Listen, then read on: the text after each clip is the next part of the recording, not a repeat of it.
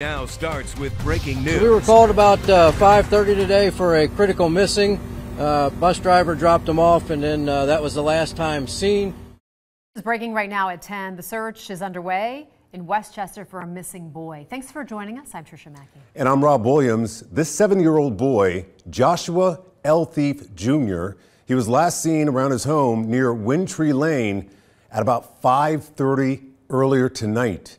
Westchester police say he is nonverbal and autistic. The search for him has now expanded throughout parts of Westchester, so we want to get right out to Chancellor Wynn for the very latest. Yeah, so we are live here at Lakefront at Westchester. This is the apartment complex where Joshua L. Thief, he's that 7-year-old child who went missing again around 5:30 when he got off the school bus. Now, police tell us that he is autistic, and the school officials have been talking to police as well. They've also been taking part in these search efforts, but they say he's also nonverbal. So they're actually asking people, if you do come across Joshua, to just approach him with kindness, be very inviting, and also offer him aid. As you can imagine, with the temperatures out here, they're plummeting, they're getting very cold, it's been sleeting on and off, and we're not 100% sure what type of clothes Joshua might be wearing. We know he was possibly wearing a tan shirt, tan jacket, and possibly wearing red, black, and white Nike Air Jordan high tops. Those would be his shoes.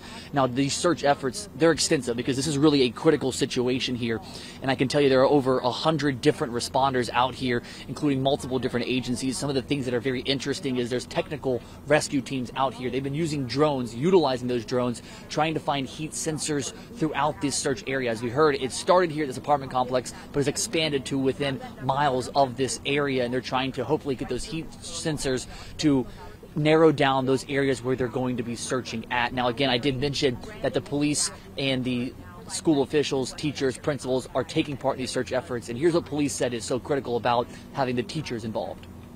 He is 7 years old. He is 4 feet tall and weighs about 50 to 60 pounds. His teachers are here on the scene from Lakota Schools and his principal. They tell us he is nonverbal. He might run away from people if you see him. What we're asking residents to do and business owners is to check your property.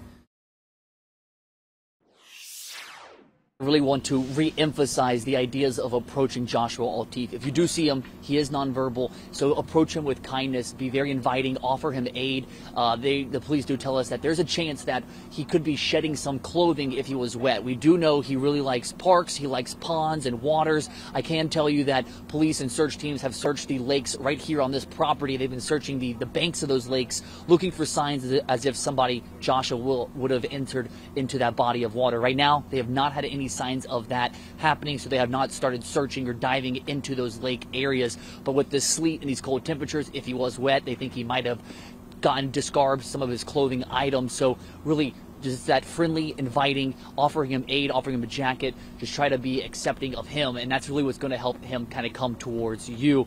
I can tell you right before 10 o'clock, maybe 9:57, 9:58, we did see teams gathering actually right behind me in front of this command center here, the Butler County Sheriff's Office Emergency Management Agency bus, that's right there, and they were sectioning these groups of people off into smaller groups with police officers, school officials, and search efforts and search responders as well. They sectioned them off and they sent them out to walk within the surrounding areas of this apartment complex, and they're kind of breaking them into 4 different quadrants, trying to isolate these search efforts and make sure nobody's searching the same area twice, because they're really trying to expand as much as they can.